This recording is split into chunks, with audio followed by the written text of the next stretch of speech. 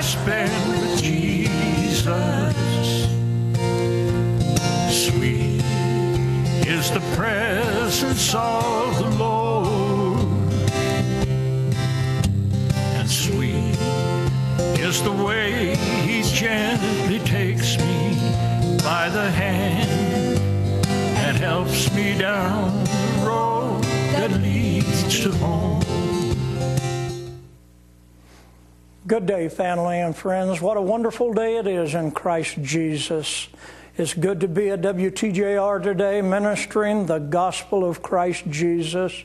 As we come, we just want to allow the Holy Spirit to have His way. Ask that you open your hearts and your minds, that we might have the presence of a mighty God and His fulfilling capacity. We're going to be ministering today about a new beginning.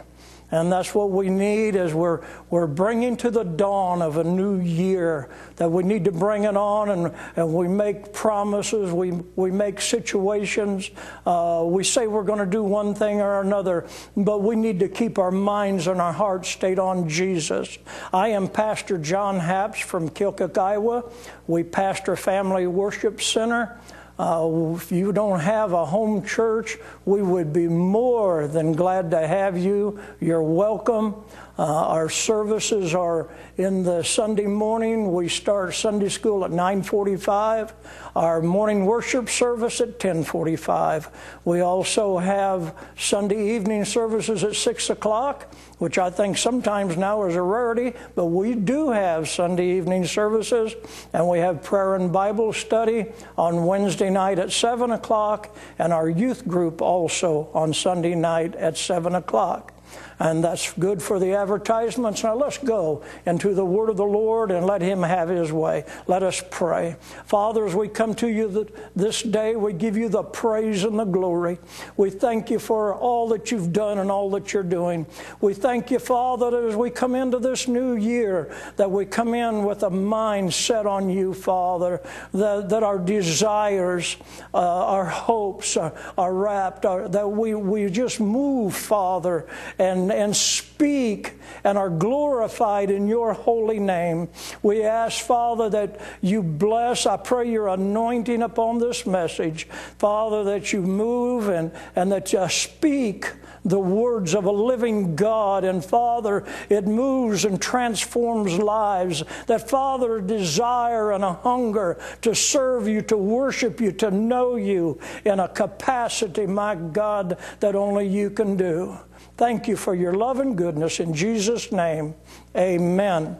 Our message today will be found in Colossians chapter 3, starting with verse 1.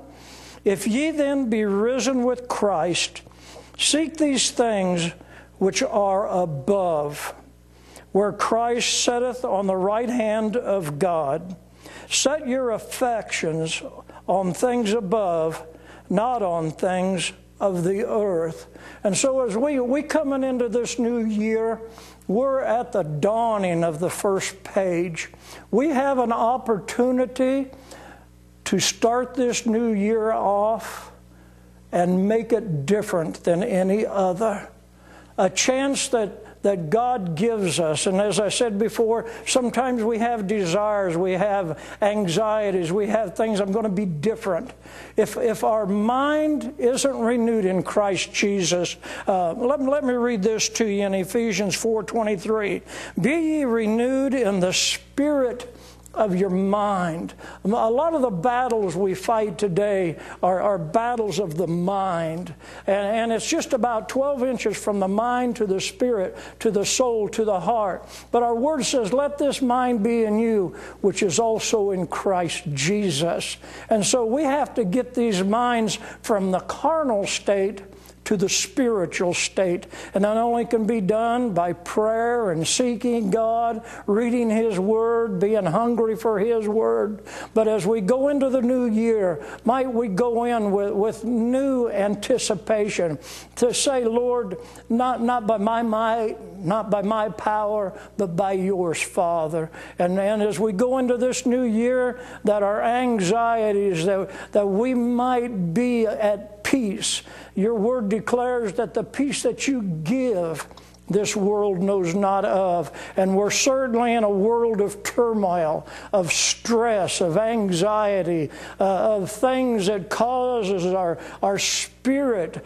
Fear comes upon us. We know these things aren't of you, Lord, but yet they're here because we haven't got our minds renewed. We haven't got our spirits renewed. It's not popular in this day and age to be a born-again child of God. It seems like everybody's offended by something. And the Lord says those offenses would come. But what about when we're offended, when the rejection of Christ? You know, He says, my spirit will bear witness with yours. When that offense comes and when the rejection of the Holy Spirit, there's a wound within our spirits. But until we get it right in our spirit, that we got that confirmation, you know, there's not going to be a new beginning. It'll just be the old things. But as I understand the word of the Lord, when we acknowledge Him as our personal Savior, His word says, behold. In other words, take notice. Take in consideration, old things are passed away. Behold, all things become new. As we approach the dawning of this new year, Father, and you have given each one of us the authority to choose. We're at the top line of the first page. What are we going to make of the new year? First of all, we have to have the right mind and the right spirit, the right concept. And that can only come from a desire. That can only come from a relationship, Father, that is renewed in you. And that renewing might come forth, Father, as we pray, as we seek your face, as we have a desire that this world might come to the acknowledgement of who you are. We've got a government. We've got states. We've got areas where we're making laws that are contrary to yours. And as I say that, you know, I think of Shadrach, Meshach, and Abednego, where they had a king, and he built an idol. He built a false god. And the threat was that if you don't bow down, when you hear the music, when you hear the sound of the harp, and if you don't bow down, then we'll cast you into a fiery furnace. But I want you to know that these three boys said, no, we'll not bow down to your God. And they were cast into a fiery furnace. You know, when we stand up for the Lord, there's going to be fiery trials. There's going to be things that happen. But I want you to realize, those of you that are aware of this particular scripture of these Jewish boys, when they were cast into that furnace, they kindled it so hot that the people that cast them in, that their lives was deceased because of the heat of the fire. But as the king looked in, he says, didn't we cast 3 in? But I see 4. God said, I'll never leave you. I'll never forsake you. Not a hair on their head was singed. There was no affliction at all upon them. And they came forth. And they came forth, and the king says that we'll only serve the God of Shadrach, Meshach, and Abednego. Church, we need to stand up in these latter days, because the Lord will deliver us. He will set us in a place of authority. And if we don't bow down to the things that are going on, and we stand up in this new year that is on our horizon, and we decide, this year I'm going to make a difference. This year I'm going to be different. I'm not going to be part of the crowd. The Lord says that you're in the world, but you're not of it. We need to take an authority over our lives and say, I'm not bowing down to the things that are going on. It doesn't make any difference what the government says about, you know, the Lord says, thou shalt not kill. Have we come to a place in our lives where we think it's permissible to take a baby's life for the pleasure gods, for the sexual gods. That's not permissible. Why are we bowing down to the things? It's time, church, to stand up and take our country back. It's time to allow the God that we serve to be recognized in this new year. We have before us a new president, and I believe we've got a president that is going to acknowledge Christianity. And I believe our freedom of being able to express ourselves in that capacity.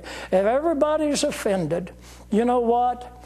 I'd rather be offended for Christ Jesus than to be along with the crowd. Amen. Numbers is not important in this thing, but important is, what have I done with this man called Jesus?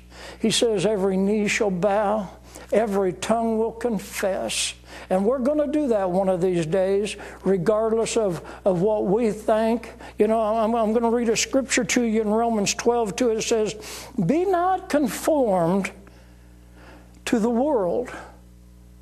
In other words, there's enmity between the world's mentality and the mentality of righteousness and godliness.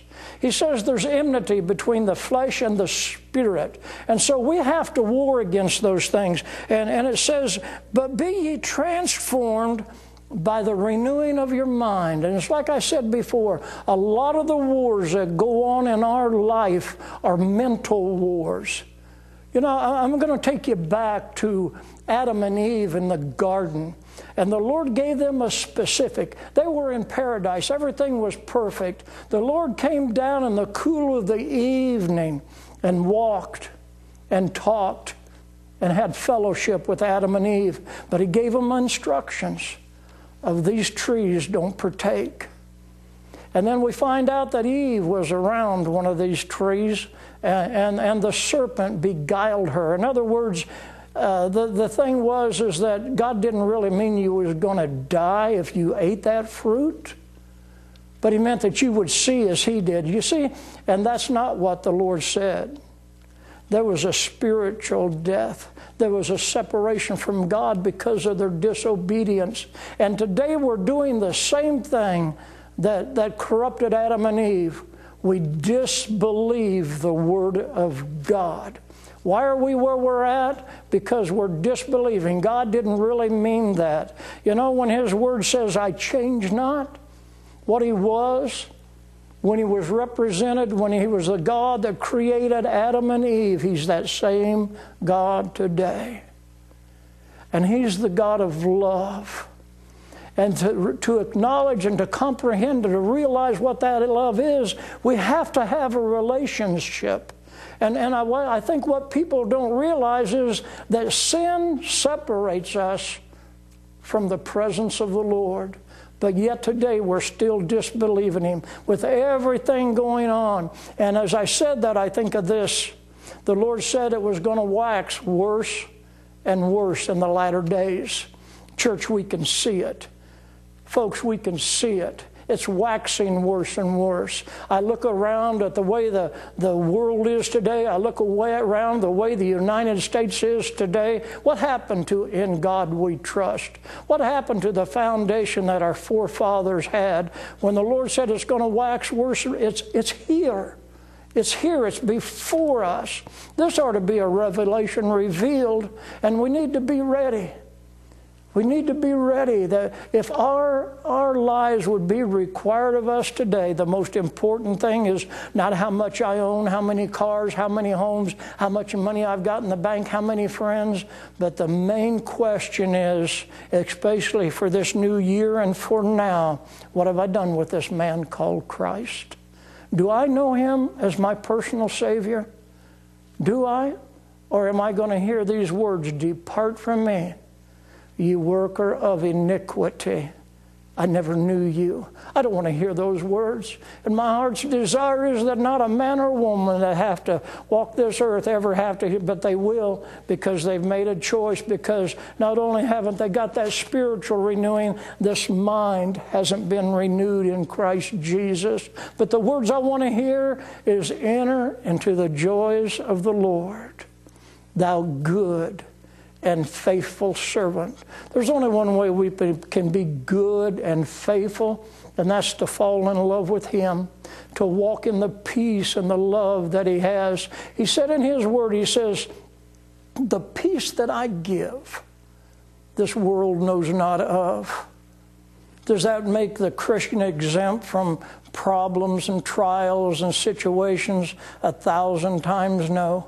Because when you ask Jesus to come in your heart, to forgive you of your sins and your trespasses, you know what you just done when you done that? Not only did you become a new creature in Christ Jesus, and you got your name written down in the book of life, and you've got a promise of a heaven that Jesus said, I've gone to prepare a place for you. What a hope. Well, what an inspiration. But what you've also done is you've declared war on the enemy. You declared war on the enemy. And now he's mad at you. He had you arrested. He had you. We were subjects unto the enemy. But through Christ Jesus, we are now set free. And he's mad. Why would the Lord tell the church to put on the armor of God if there wasn't a spiritual warfare? Church, we're at war. And the war, the fighting, will be till you take your last breath or till Jesus comes and ends this thing. And He's going to one day.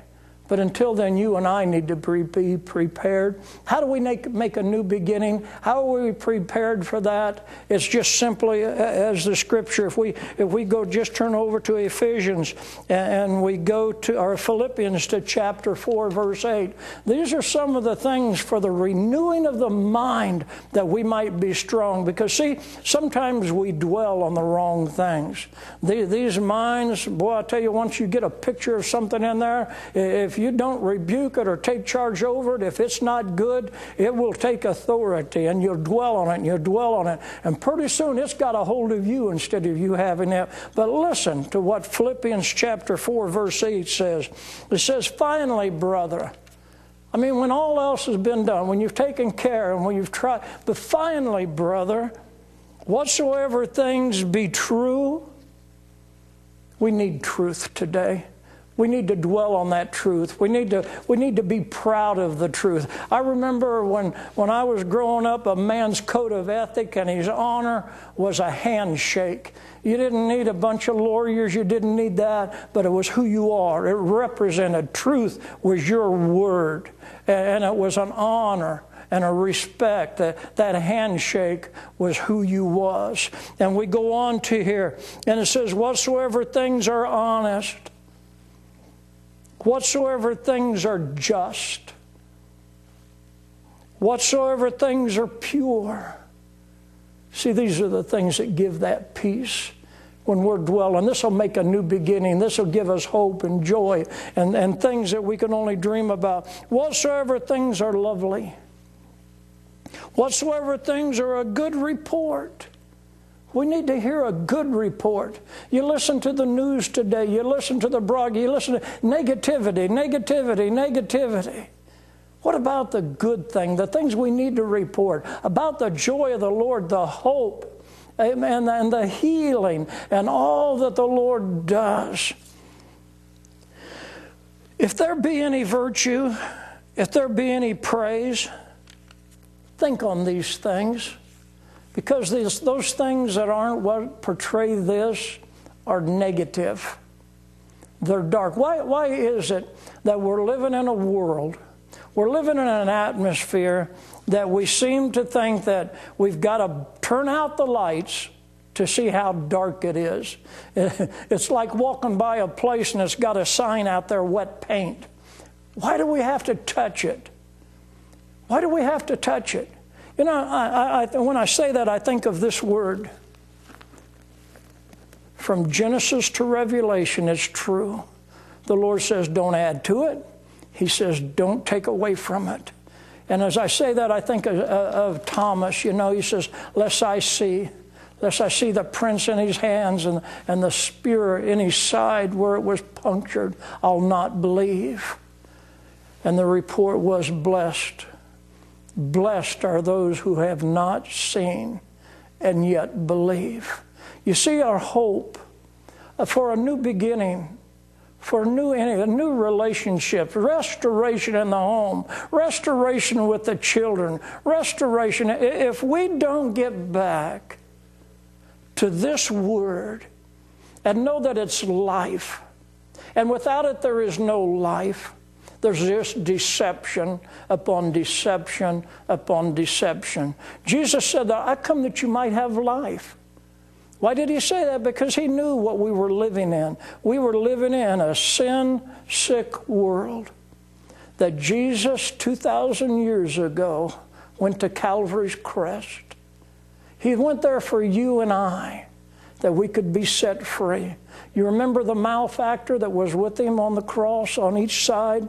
One railed on him, and then the other one said unto him, remember me. Remember me when you come into your kingdom. And he says, today. Today. You see, we don't have any promise of tomorrow. Today you'll be with me.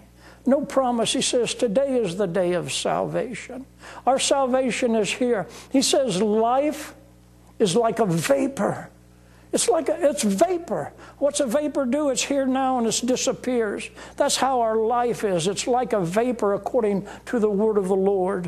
When that vapor ceases, that we need to know that we're in the right place with the Lord Jesus Christ.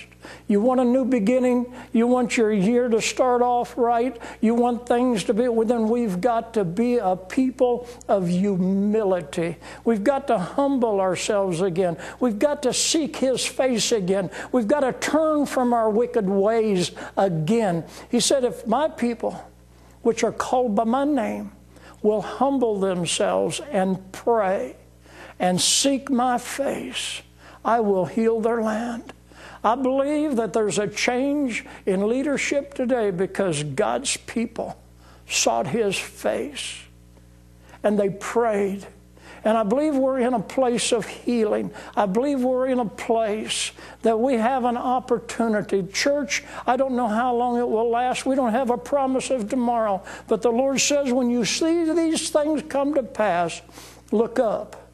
Your redemption draweth nigh. How close is that redemption? He says, as it was in the days of Noah, so shall it be in the latter days. What's going on? What is happening? Why is there so much sin-sick world we're living in? Because he looked down at Noah's generation and he said their thoughts, remember we talked about the renewing of the mind, are evil continuously.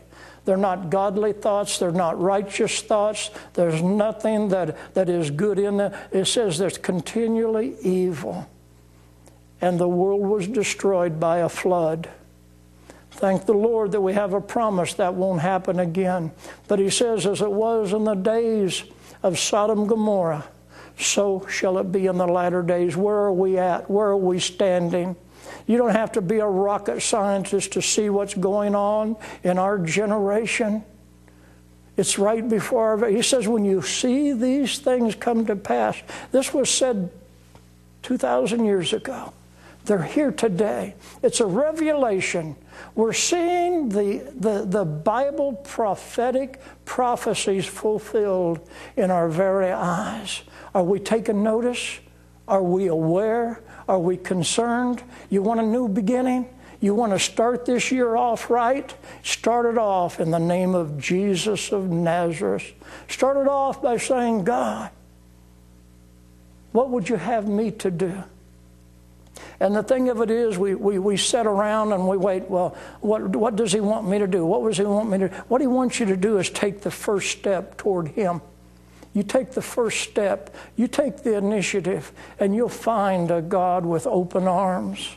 You're going to find a God of love. You're going to find a God that's bigger than all of your problems. You're going to find a God that the Word says, greater is He that is in you than he that is in the world. But you see, there's not words can express who He is or what He is. You have to experience it. As much as I love Him, I cannot express to you the joy, the hope, the peace that is there when I said, Jesus, forgive me of my sins and trespasses. Forgive me. Come into my heart. I want to live my life from this day forward to please you, to serve you. The transformation that took place, our vocabulary doesn't have words to express what happened. I can say for me, I can say for me, I knew what happened. I just wanted to tell the whole world the burden that had been lifted off of my shoulders, the joy, the peace. It was new. I just wanted to tell everybody. But then I was set back because everybody didn't want to listen. And the same thing's going on today. A lot of people don't want to listen. But remember this. Remember it. The Lord says, no man comes to God lest the Spirit draws. So how do we know? Pray. Seek God's face. He'll lead you. He'll guide you. He'll show you where to go. He'll give you words to say. But the thing of it is without Him, there is no beginning. There's just an ending. The Word of God specifically says, excuse me, death and hell will give up the dead in them, and they'll be cast into a lake of fire. I know that's not popular. I know people, oh, there's not. There is. It's the Word of God. God cannot lie. He says they'll be cast into a lake of fire, and they'll be wailing and gnashing of teeth forever and ever and ever. But He says, if you love me, serve me. So see, today that decision is yours. You're either going to love Him or you're not going to love Him. But I pray if you have any hope of a new beginning for this new year, it has to be the necessity. The hope is all in Christ Jesus. Folks, let us pray for a moment. Let us go to the Lord. Father, as we come to you and as we begin this new year, might we begin it, Father, in the presence of your Holy Spirit. Might we begin it, Father, that we've prepared an altar before you, and our hope is to seek your face, to commune with you, to hear from you, to be a part, my Lord, of that promise that you said that Jesus would give us. We ask, my Lord, that right now your Holy Spirit will move in a great and mighty way. And people will make decisions, Father, at this moment that will be theirs from now and all eternity. That the new beginning, the new year is in Christ Jesus. Have your way, Father. We ask that your will be done. And we give you the praise, we give you the glory. We thank you for all that you are and all that you hope to be. And Father, I pray that your will be magnified, that it touch the hearts of the hearers today. And we certainly praise you in Jesus' name. Amen. And sweet is the way